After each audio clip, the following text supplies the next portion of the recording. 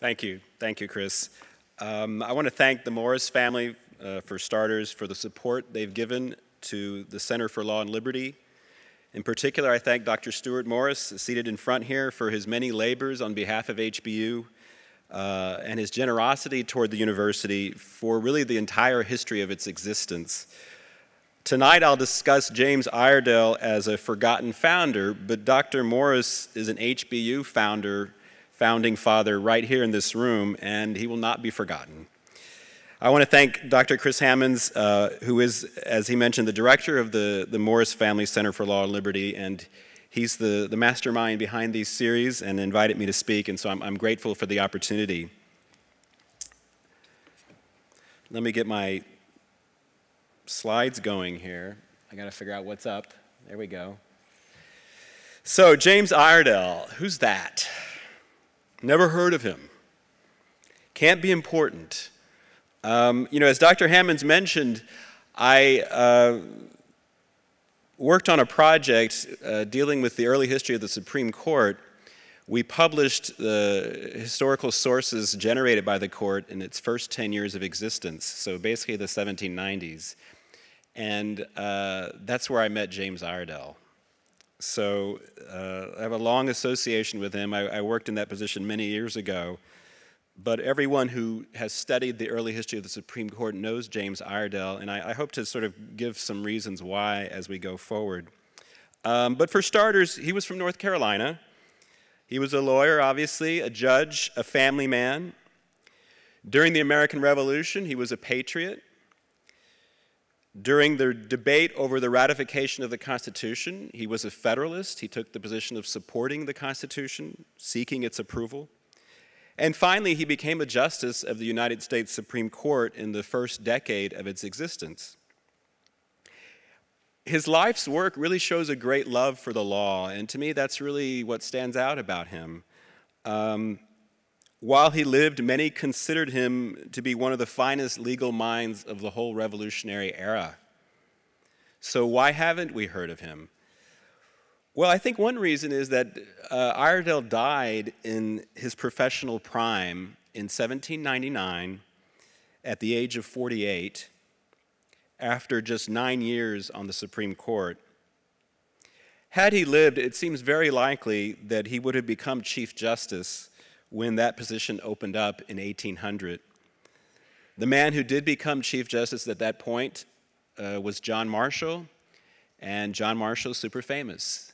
John Marshall served as Chief Justice for 35 years, and he saw a lot go down.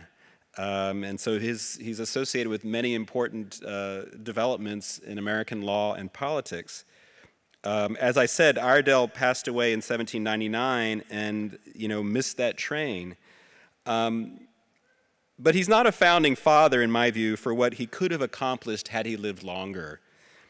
Iredell is a founder for what he did accomplish while he lived. He served North Carolina during the Revolutionary War, secured North Carolina's ratification of the U.S. Constitution, and he really brought a priceless knowledge and respect for law to the Supreme Court in its earliest formative years, those first 10 years of the Supreme Court's existence. So that's in brief my case for him as a founding father. We could probably spend all night defining what a founding father is and who makes the list, who makes the cut, who doesn't. But that's my brief case. I don't want to sort of go into that unless you guys would like to do it during the question and answer period. But that's my brief case for James Iredell, someone I would consider a kind of a second-tier founding father in the sense that he didn't become a president, but he's very active through this whole course of the early history of our country.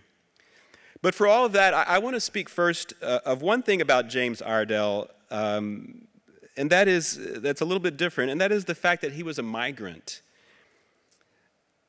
He was born in England, not in America, in 1751. He was the oldest of 5 children. His father was a merchant, but his father suffered a stroke when James was just 15 years old. And after that, his father really was not capable of supporting the family financially. 2 years after that, in 1768, a well-connected relative managed to get Iredell a position as a customs collector in North Carolina.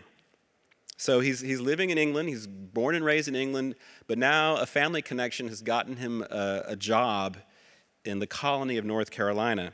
Like most positions in the British government at this time, the job was overpaid. The work was light, and it allowed time for other pursuits. So, and we'll get to that in just a second.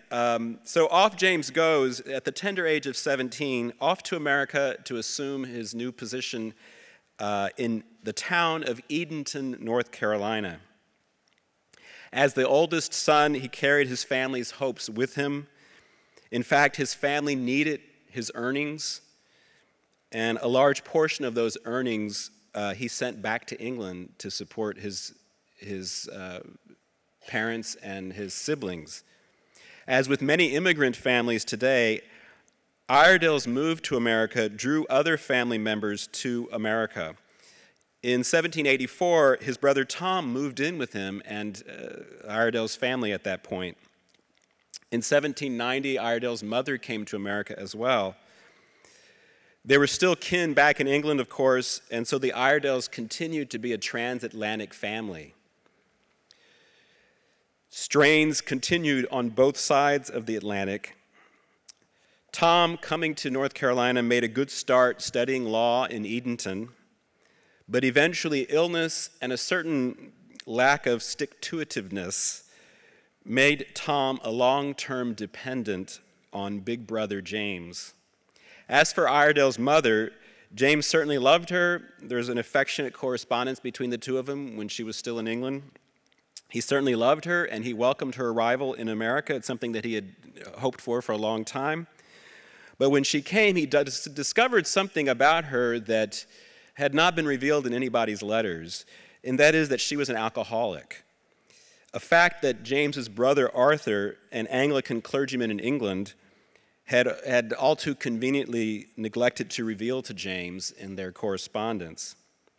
So I mention this, to emphasize that in crossing the Atlantic, James Iredell really had become the repository of the aspirations of a family that was really in difficult circumstances. And he also became its expected emotional and financial backbone. That may sound like a lot to put on the shoulders of a 17-year-old. He had to mature quickly, and it looks like he did mature quickly. And it looks even like the burdens placed on him may have been what spurred him to achieve some pretty remarkable things in America. It looks to me like he was a striver. Today we would say he had grit. When he got to North Carolina, he took his post as a customs collector, which is a type of tax. He's a tax collector. Not an ideal job at a time when American protests against taxation are rising, but we'll get to that in a second. So he takes his post, but he also starts studying law under a mentor, a man named Samuel Johnston.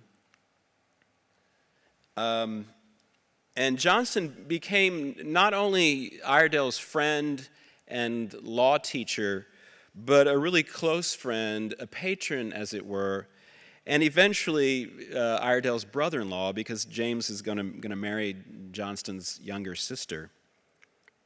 So, James comes in 1768, he starts studying law, and then almost, presto, in 1770, 2 years later, James Iredell was admitted to practice law, admitted to the North Carolina bar. It was a lot easier to become a lawyer in the 1700s and the 1800s. This is a photo on the right of a bar exam, probably from the 1980s or so.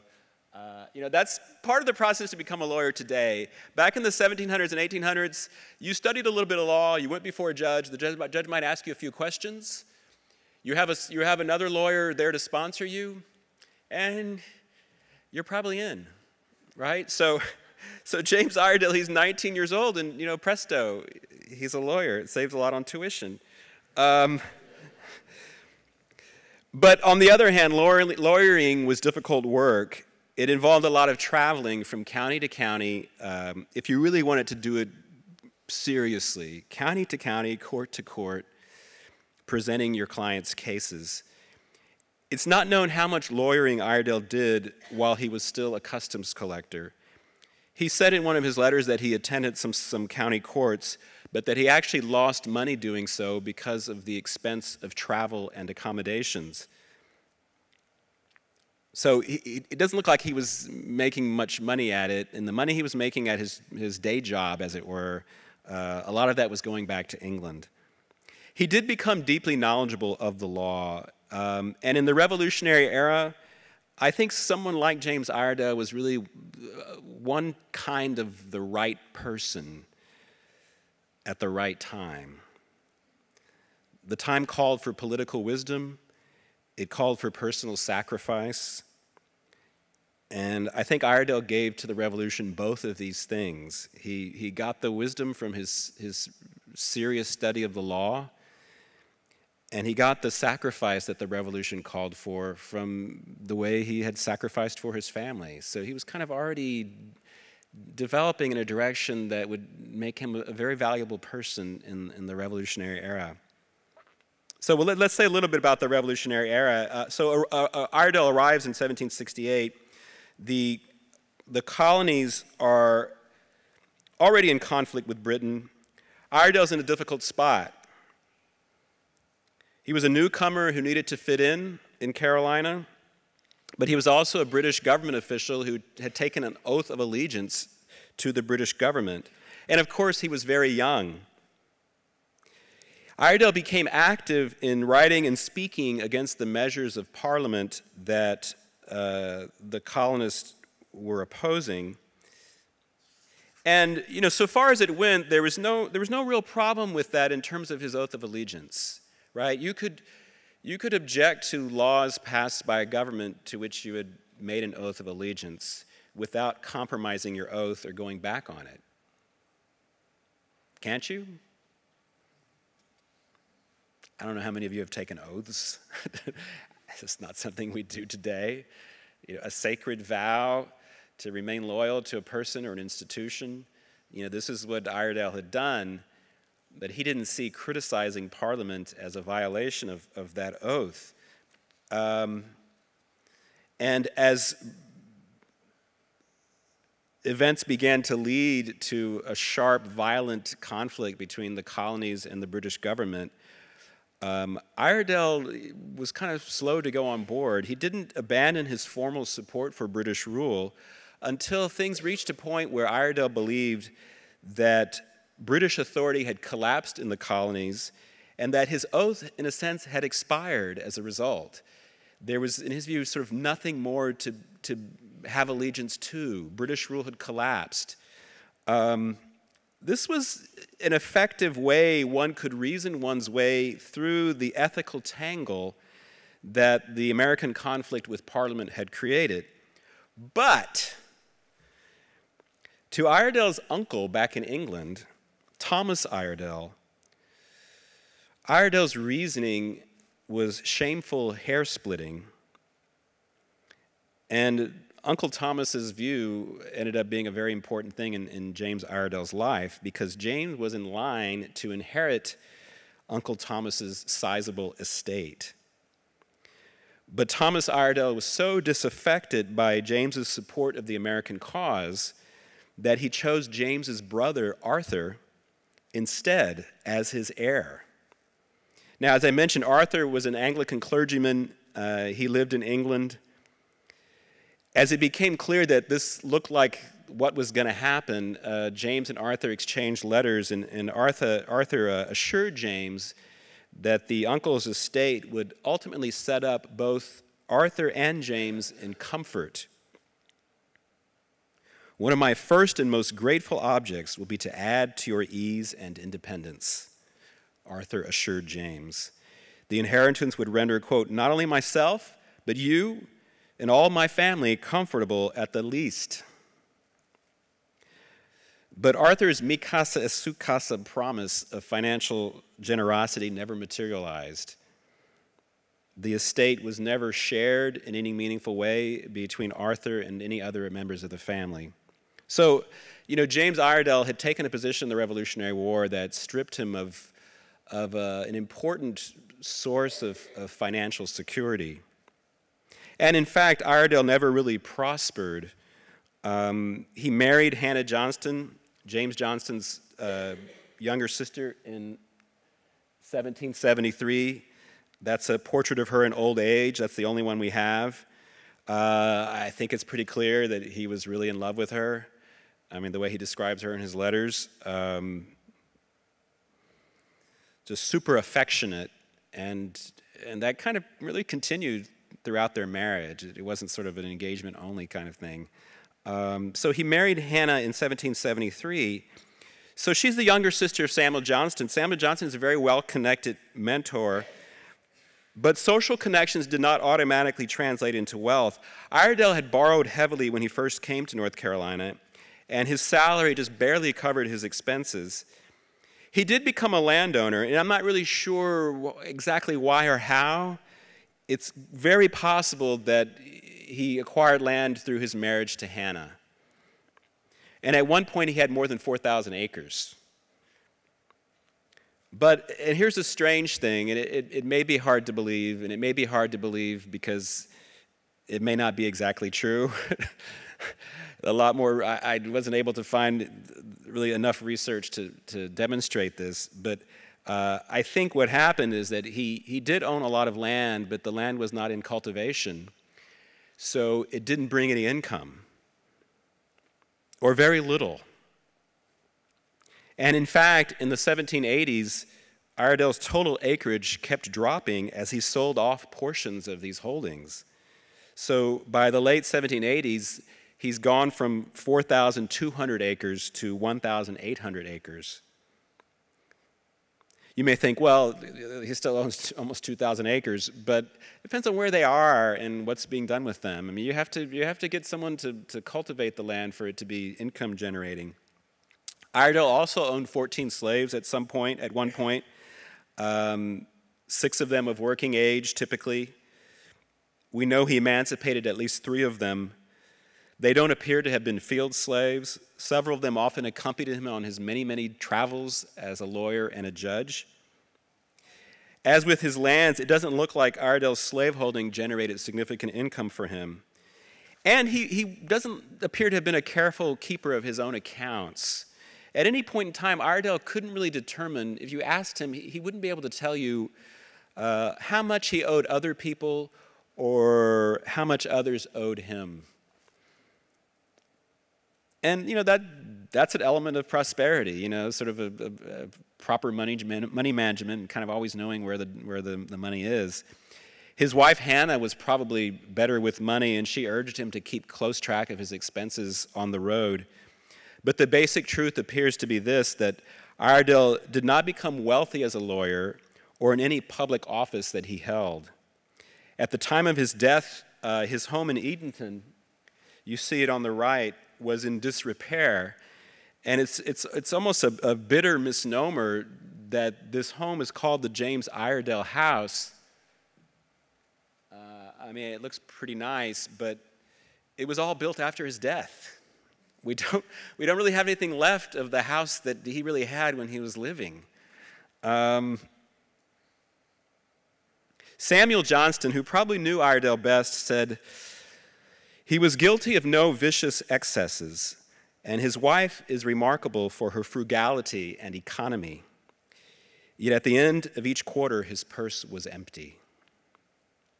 Now, you may not feel much sympathy for a man who owned 2,000 acres and at least at one point 14 slaves, and I'm not asking you to feel sympathy, but I do want to point out that Iredell's financial situation contributed a lot to defining what he did and what he did not do as a founding father.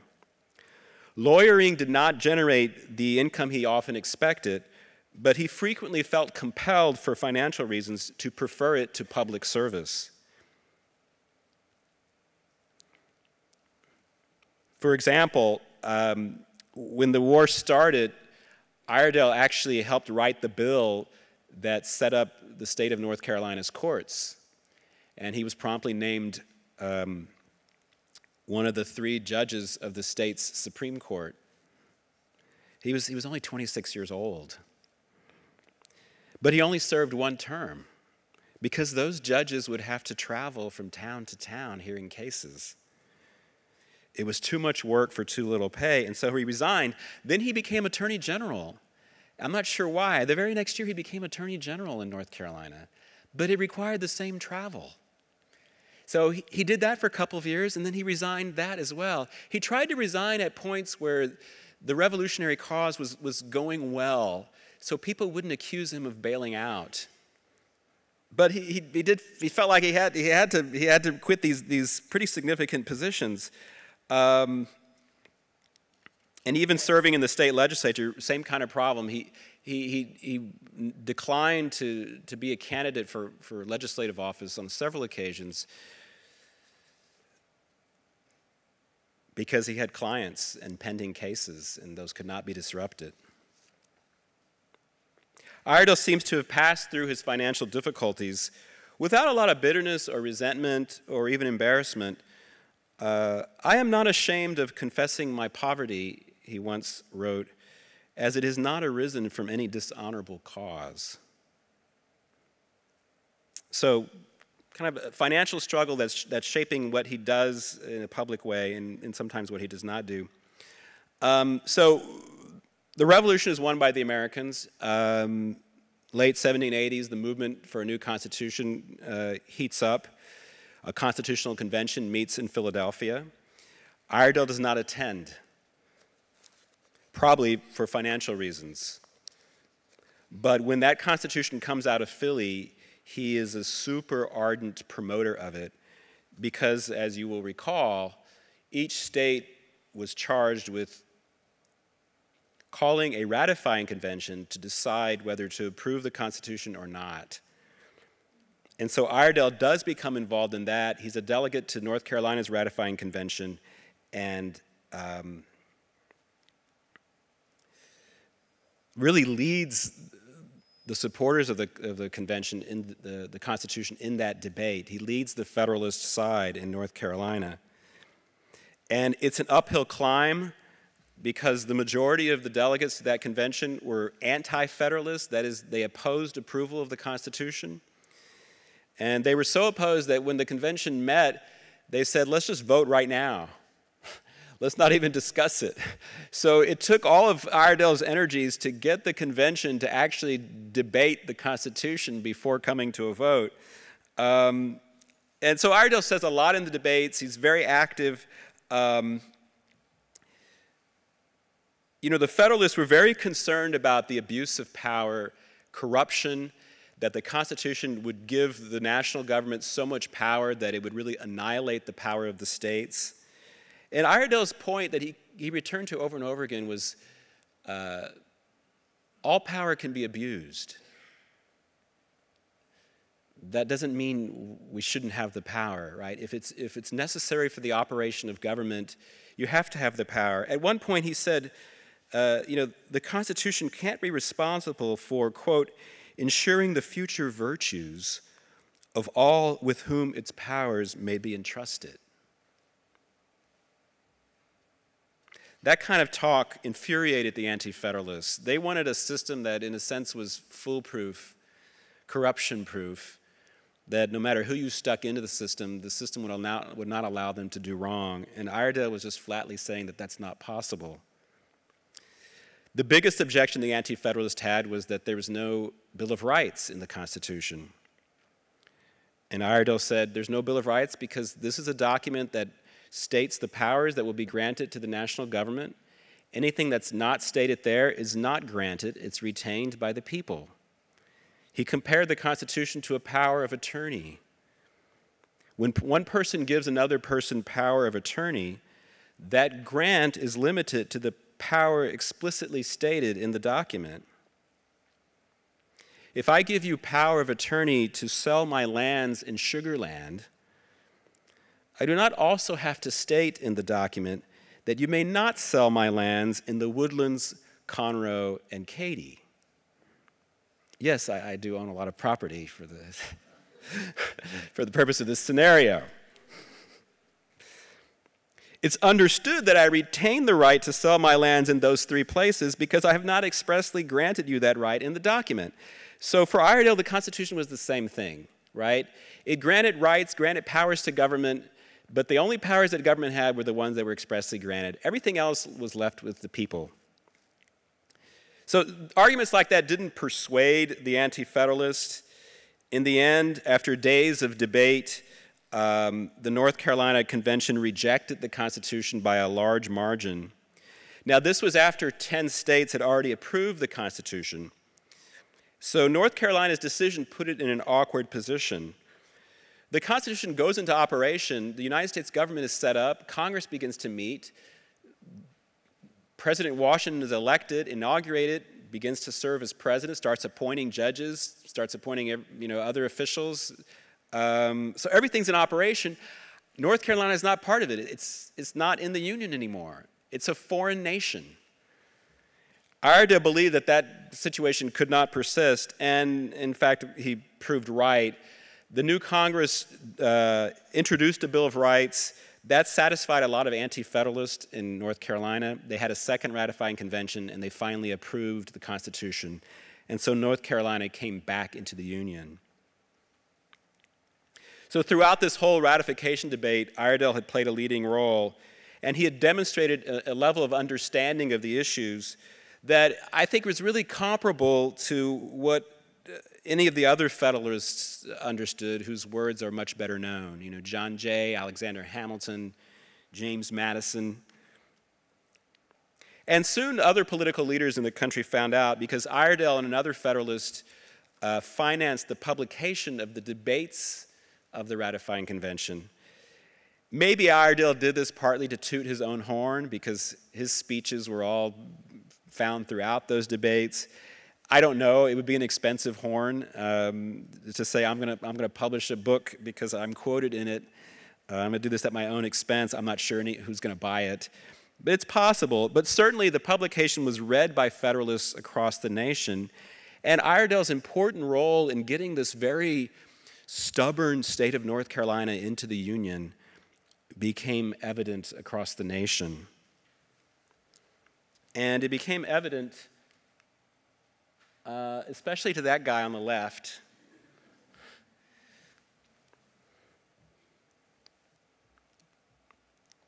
Washington had nominated 6 men to serve on the Supreme Court. There were 6 positions when it was first created. One of the 6 declined the nomination. So there was an opening in 1790. And doggone it, that Samuel Johnston, who was now a senator, a U.S. senator, he caught President Washington's ear and told him about this great guy back in North Carolina, James Iredell. Iredell hadn't been promoting his own cause, but Johnston did. Iredell really benefited from the late entry of North Carolina into the Union, because up to this point, no one from North Carolina had been appointed to any federal office, because North Carolina up to this point wasn't part of the United States. So the timing just worked out really well for Iredell. Now that North Carolina had joined, Washington found Iredell valuable as an appointee from, as Washington put it, a state of some importance in the Union that had yet to provide a single federal official. To be sure, Washington also cited Iredell's abilities, his legal knowledge, and his good character. But Iredell stood out as a strong Federalist who had defended the Federalist cause, defended the Constitution in a difficult state that now finally had come on board. So there you go.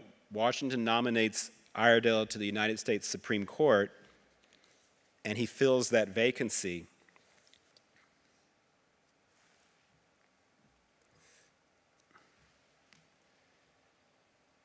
The capital of the United States in the 1790s was Philadelphia. In 1800, it would move to the new town of Washington, D.C., but in the 1790s, it was Philadelphia. The court met in a courtroom in the Philadelphia State House, which we now know as Independence Hall, and it looked something like this image on the right. That is the courtroom. That is the Supreme Court courtroom. You know, renovate it, but you can see the 6 justices' seats. I don't know if the Chief Justice really had a chair taller than the others.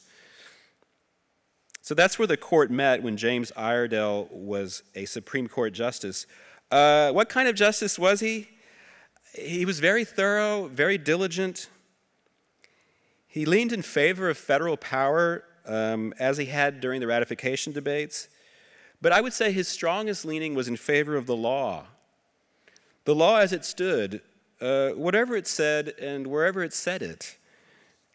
In the Constitution, in a statute, in the English common law, in customary legal practice. So he has a great respect for the sources of law. This was someone who really loved the law. He loved studying it, discussing it. You know, a lot of you perhaps are going to end up going to law school. And kind of, you know, look at Iredell's life and think about law in that way. Loved studying it, discussing it, using it to make cases as a lawyer, to decide cases as a judge. We don't know this from his many letters to family and friends. He wasn't in the habit of quoting legal treatises in his many affectionate letters to his wife, Hannah. But we do know it partly from all the writing he did on law. I don't know how he managed to do it, where he found the time. But he wrote many, many, many pages of treatises that were never published on different areas of law.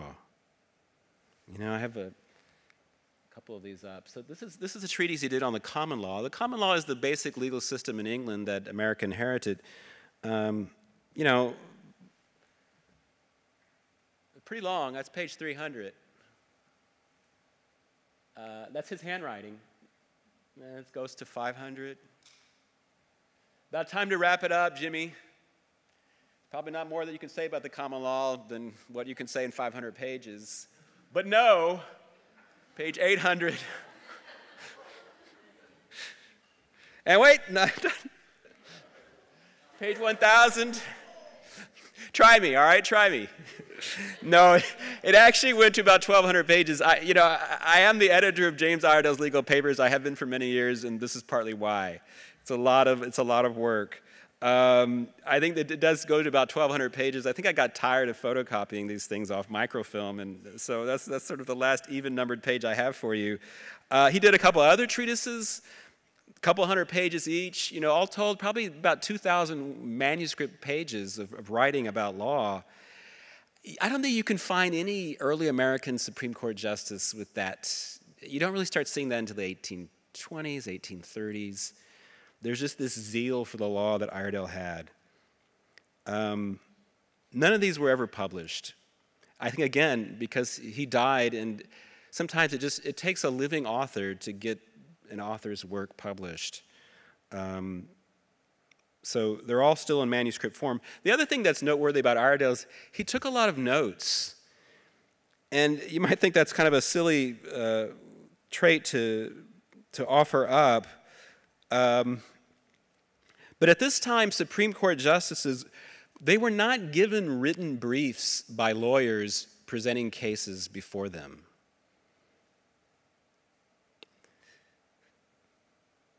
Basically, a date would be set for oral argument for both sides to verbally make their case. The lawyers would show up, and they would deliver their oral arguments. It was up to the Supreme Court justice to absorb what the lawyers were saying. I know this may sound like your professors, you know. You just got to write it down, all right? It was up to the justice to absorb what the lawyers were saying and to make his own record of it as he saw fit. You know, so just as in a class you students take at HBU, you know, some students may have a lot of notes from the class session, other students may have a few lines and a couple of doodles.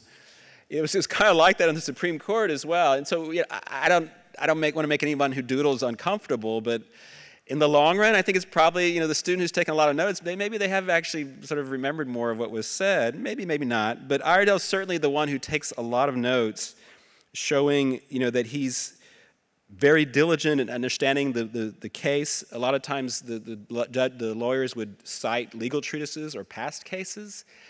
So you take down the note of that case and you look it up. You're not going to be spoon-fed a printed, 20-page brief by each side that gives you the full scope of what they've argued. So I mention this not to praise Iredell for note-taking per se, but to suggest that his note-taking along with his writing reflect his deep interest in getting the law right. And I think in any era, but especially in a founding era, that quality in a person is invaluable, and I'm glad it was present in Iredell in the founding era of our nation. But I'm not telling you anything so far about what his actual views were as a judge. Let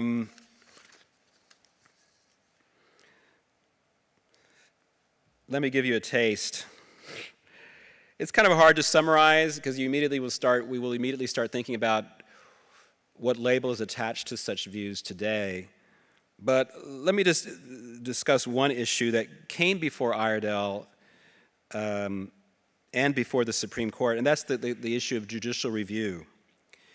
Judicial review is the power of a court to determine whether a law is constitutional or not, and if it is not, the power to declare the law void, of no effect.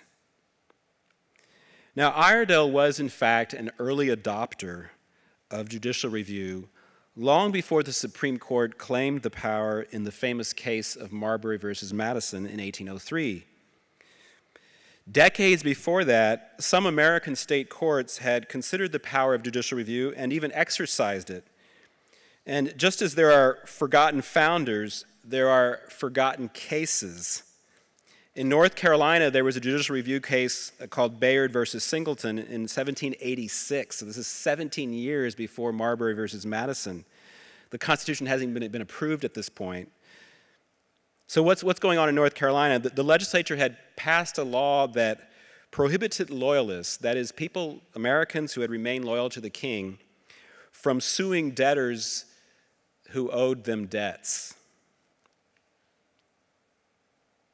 On the other hand, the North Carolina state constitution guaranteed the right to a jury trial in all cases involving property. The provisions seemed to contradict each other, since a debt claim was clearly a form of property. The North Carolina judges exercised judicial review, and they decided that the provision in the Constitution voided the law passed by the legislature. Iredell was not a judge in that case, but he did address judicial review in the press and in private correspondence in the 1780s, and he supported judicial review, and he supported the decision that the judges had reached. Iredell believed that legislatures were created by a constitution, their powers were limited by the Constitution, the courts had the right to intervene and declare a law void if it violated the Constitution. But what if the Constitution did not explicitly grant the power of judicial review to the courts? And wouldn't giving the courts this power subject the people to the will of a few judges and make those judges more powerful than any European monarch ever was? And these are questions raised by someone that Iredell communicated with on this issue. Iredell responded by saying the exercise of judicial review by courts is unavoidable. When the Constitution and a legislative act are in conflict, a court has no choice but to say, quote, whether they will obey the Constitution or an act inconsistent with it. The exercise of judicial review was unavoidable. The Constitution, this is Iredell's words again, the Constitution not being a mere imaginary thing about which 10,000 different opinions may be formed, but a written document to which all may have recourse, and to which, therefore, the judges cannot willfully blind themselves. Now, although Iredell supported judicial review on principle, he believed it should be exercised with great caution. A law, he said, should be unconstitutional beyond dispute before it is pronounced such by any court. When he became a Supreme Court justice, he continued to support judicial review. There are some cases in the court during these years that involved judicial review. Marbury was not the first. For the sake of time, I'm going to pass over the one that I intended to mention. Iredell was not someone who always sided with an increase in judicial power. His decisions reflected a value placed on federalism, on the authority of states, state governments, as well as the federal government, a value placed on judicial review, a value placed on what we now call original intent. What did the framers of the Constitution intend?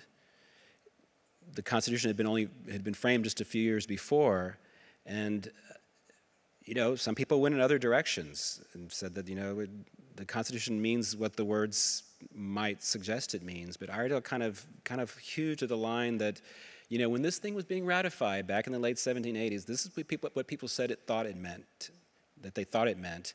Let's stick to that. So a respect for original intent is also part of his judicial philosophy.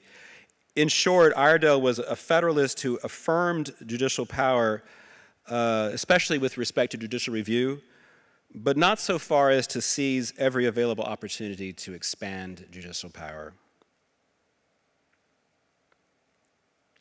Now, when Iredell became a Supreme Court justice, he was only 38 years old.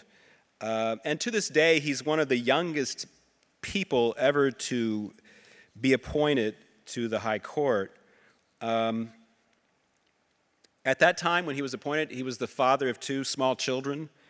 A third would be born in 1792. And he had thought that he had finally secured by his appointment the income that his family needed. The annual salary for a Supreme Court justice was $3,500, paid quarterly. But there was no travel allowance. And Hannah, I think she was really a lot more savvy about money than James was. Hannah remarked, I think James was pretty excited about making $3,500 a year. But Hannah remarked that considering our expenses on the road, the salary was, quote, no great stock of money. And soon it became clear that being a Supreme Court justice would indeed require a lot of traveling. The Iredell family moved to Philadelphia to be together for the Supreme Court sessions in that city. But Justice Iredell would do a lot more traveling than that. Supreme Court justices were required to serve also as circuit court judges when the Supreme Court was not in session. That meant traveling to and through different parts of the United States, from court to court, state to state, typically over bad roads and at great cost and great inconvenience. These were known as the circuits, and there were 3 of them: Eastern, Middle, and Southern. And you can see they're grouped geographically, right? Eastern is mainly New England, Middle is the Mid-Atlantic plus Virginia and Maryland, and then the Southern is the Carolinas and Georgia.